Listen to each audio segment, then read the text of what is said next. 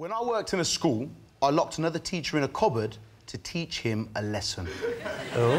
What did you teach? Humanities. Humanities? I thought you were going to say humans, then. Humanities. And what age were the kids? I'm checking out your teaching credentials before we get to the other bit of the story. Yeah, all good. Secondary school kids. Secondary school? Yeah, and where in the country was this? In the West Midlands. West Midlands, right, OK. You're a teacher, aren't you? Does all that stack up? I'm not anymore, Lee. You used to be a teacher, didn't you? I'm a well-known comedian. Are you? I genuinely thought you were a celebrity teacher, that's why you were here. I thought you were from that thing about teaching people in Yorkshire. Is that not you? Oh. Where did you do your teaching degree? Never mind that. Where did you do your comedy gigs?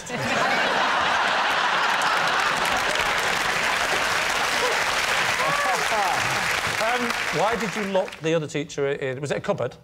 Yeah, it was the humanities cupboard, yeah. Why did you lock him in there? Me and him had beef on site. Had beef on what? On site. Is that a sandwich? No.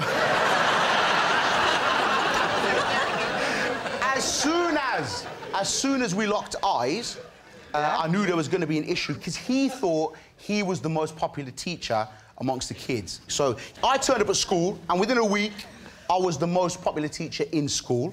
Big he was head. very... Listen, I'm just saying... What made you such a popular teacher? I was like the Pied Piper of literacy. Kids would follow me around everywhere like, yo, sir. That is quite a claim.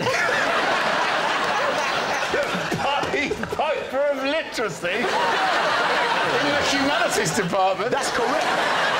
Ignore humanities. Come and read my novels, children. Yeah, and so obviously the reputation's going around school, like, yeah, sir, taught me how to use full stops and that, he's a sick guy. So...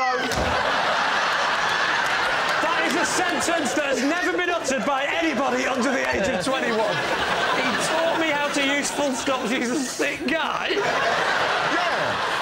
How long did you lock him in a cupboard for?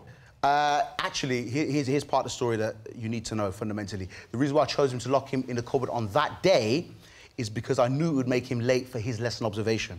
Observation? Yes. So a lesson observation is essentially how teachers are judged on how good they are as teachers, yeah? It's not based on how you move these children on emotionally, spiritually, how you build them as human beings. It's a 15-minute window in which a waste man that can't teach themselves comes in and judges you. That's not right. So you locked him in so he'd get into trouble on his Oh. Yeah, I did. Should I tell you why? Please do. He started spreading a rumour amongst the senior leadership team that I wasn't marking my students' books. Right. Is that bad? I wasn't, but that's not the point. You know what I mean? Snitch! Greg, no snitching on other teachers, right? And what was the upshot of all of this? Well, did you let him out? Did he escape? Is he still there?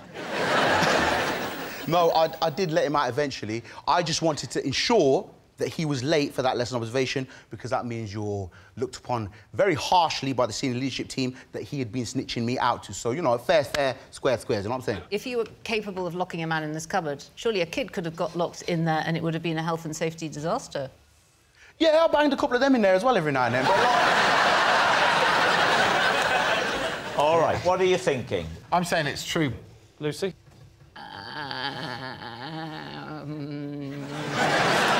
Do you need rebooting? I'm going to say it's a lie. Are you? I just find it implausible. Do you believe people can have beef on site?